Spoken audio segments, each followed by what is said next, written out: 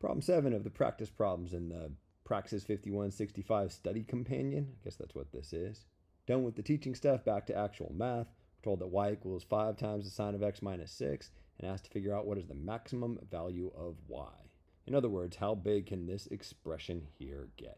The key to answering that question is understanding sine of x.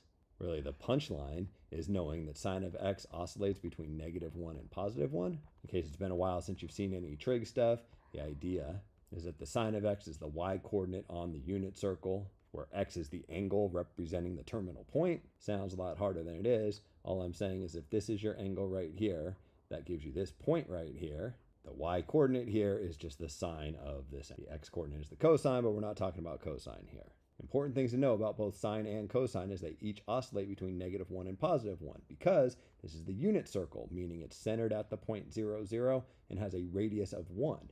So if the radius is of 1, this point right here is at 0, 1, and this point down here is at 0, -1, and this point over here is at 1, 0, and this point over here is at -1, 0.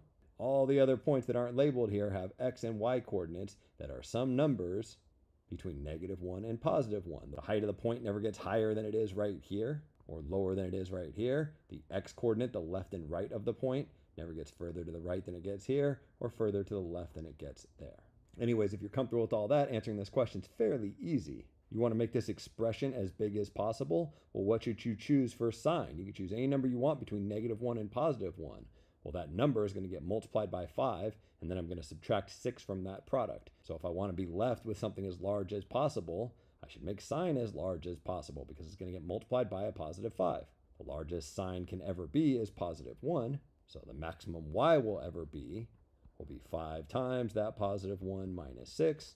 In other words, 5 minus 6. In other words, -1. I think this algebraic approach is the easiest way to answer this question, but it hinges upon you remembering this key fact about sine, which again is also true for cosine, but is not true for tangent, cotangent, cosecant, or secant, any of the other 4 trig functions.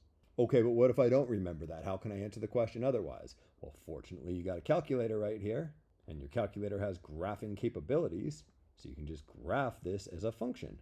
I can make y equal to 5 times the sine of x, close my parentheses, and then we want to subtract 6. Be careful, make sure you use the subtraction key, not the negative key. These are your operations over here. Subtraction's right next to addition, multiplication, and division. We don't want 5 sine of x times -6, for example, so we don't use this key, we instead use this key.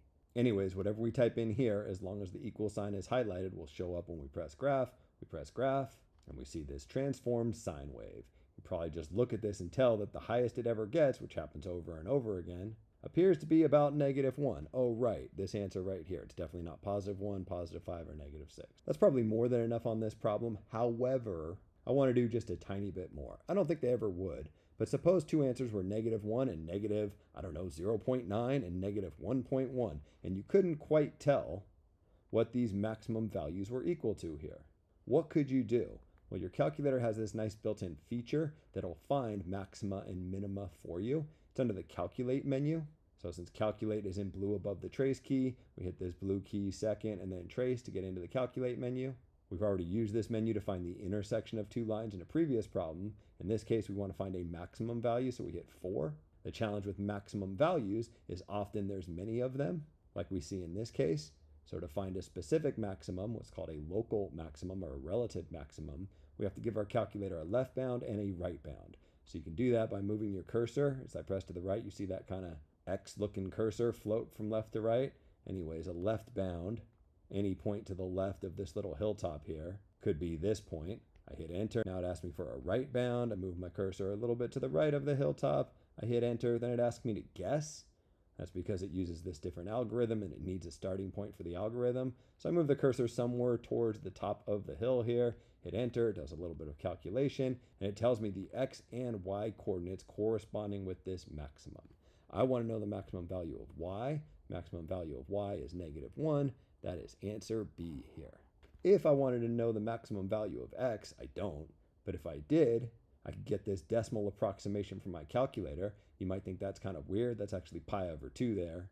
Oh, right, an angle of pi over 2 radians Takes me from standard position over to this vertical line, which corresponds with this terminal point, which has a y-coordinate of 1, which is the maximum that the sine graph can ever be, and corresponds with a maximum value of this expression of -1, 5 times 1 minus 6.